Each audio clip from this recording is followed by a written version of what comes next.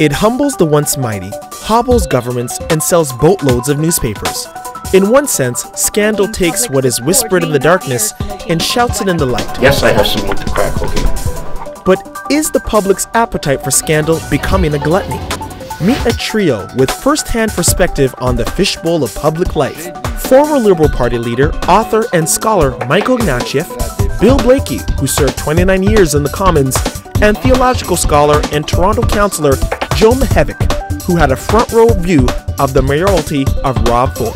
This is Context, a look at life beyond the headlines.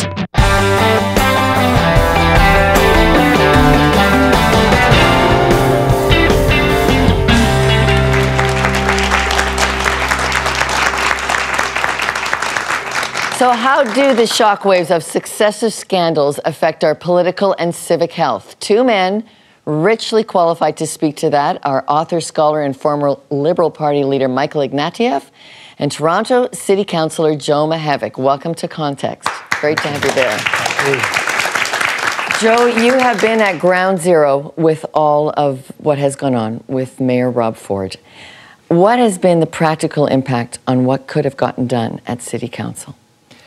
Well, I view this moment at City Council in a Charles Dickensian kind of way. That phrase, it's the best of times and the worst of times. Certainly, it is the worst of times. No one likes the scandal of being in the international media, being made fun of, not just the mayor, but even the city and, frankly, the country on international talk shows and comedy shows. No one likes the fact that we are perhaps at risk in terms of investment, in terms of people coming here as tourists, people feeling that the brand, the City of Toronto brand as Toronto the Good might be changed.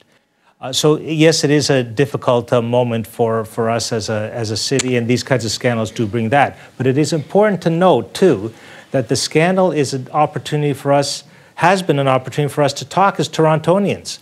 What the scandal has done is also filled the coffee shops and the dinner tables with rich conversation, not just about what has happened on that particular day, but about the kind of city that we want, the values that we want to inform city building over the next while. And that, I think, has brought us also together, not just as council, which has also happened, left, right, center, uptown, downtown, but also as people to talk about the city we love and the kind of city we want to build. Michael, would you agree with that? You listen to this city, you live in the city. Is there a best of times silver lining coming through? Well, I think the thing that Joe's pointing out is that the scandal is about one person and his problems, but the city is well managed, it's well run. The council seems to me to have done a good job in turning its back literally on Ford and defending the integrity of city government against this. So the city has, I think, taken a lot of actions to kind of insulate itself from the scandal.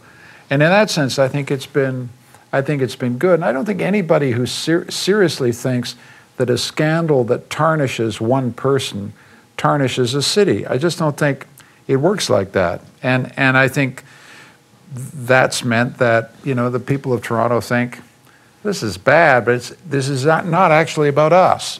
It's about him, would be my view of it. In your recent book, Fire and Ashes, you write, there's no profession more than politics that requires a person to know themselves. So reflect that into what you're seeing happen in this shift time, in this scandal season here. Well, I think Joe's saying, you know, the scandal from his point of view has kind of made him realize what his job is, what he has to do. It's kind of centered him down. And I think that it's also a scandal about a person who doesn't have the faintest idea who he is, who's just acting it out in public. And it's kind of embarrassing. I just want him to go away and get treatment. So politics lays people bare. Certainly laid me bare when I was in the middle of it. You'd come home at the end of a day and think, wow, how am I going to get through tomorrow? You know, these things really stretch you. But let's not overdo it. there'll be people in this audience who've been through much more difficult things than any politician has been through. So let's not get into feel my pain, because life can be difficult. And when life is difficult, you got to meet the challenge. And you never know before a challenge whether you can meet it or not. You have to meet that challenge when it happens. Okay, so when scandal dominates, and thank you for putting that in perspective, because every life has got scandals, pains, whatever, but when it dominates in politics, what doesn't get done? What do we miss when our appetite is only for scandal? Michael? Well, I mean, we kind of forget, and you see this on the international media, they're talking about Toronto in relation to this scandal.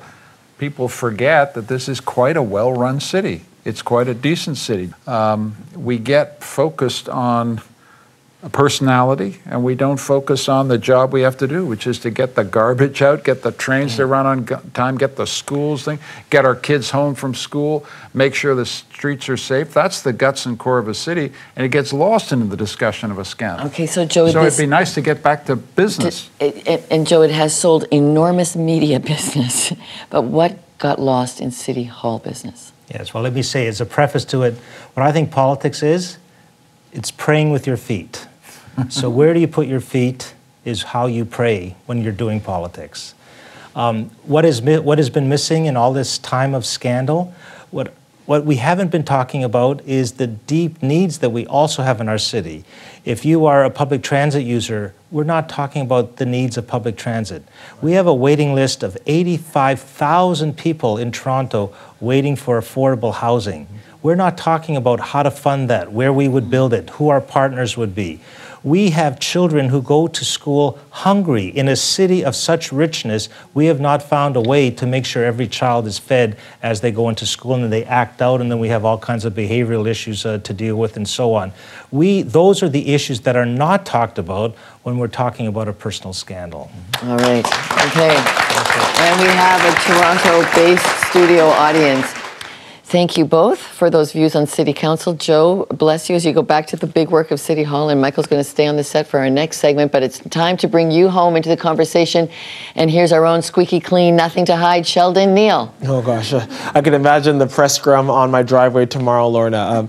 Here's our question for you at home. Is society's appetite for scandal a good thing or not? Some might argue that its scrutiny keeps public figures accountable. On the other hand, sensational headlines can distract from important issues and conversations. So please send your answers by phone, email, Facebook, or Twitter. And when we come back, Bill Blakey, a 29-year veteran of the House of Commons, joins Michael Ignatieff and me as we discuss scandal and what is the line separating healthy from unhealthy in exposing wrongdoing. Stay with us.